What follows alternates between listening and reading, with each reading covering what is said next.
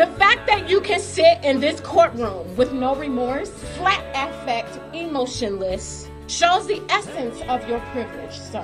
One that my brother never had and never will. The fact that you are surrounded by white officers after you casually surrendered while my brother's blood drained from his body is a testament to society that we have a long way to go. And some people's blood is just not as important as others. That's the reason you lived. And you have the privilege of being protected. Needless to say, there is one, and I must address you, there is one Peyton that sees all, and you will not escape the fury of the Almighty. One scripture is true in the Bible, and that is, vengeance is mine, saith the Lord, and he will repay. I pray he is merciful because I too need mercy. So I pray he is merciful to let you live so that you can be reminded of the innocent blood that my brother shed behind your calculated, sinister, demonic act that caused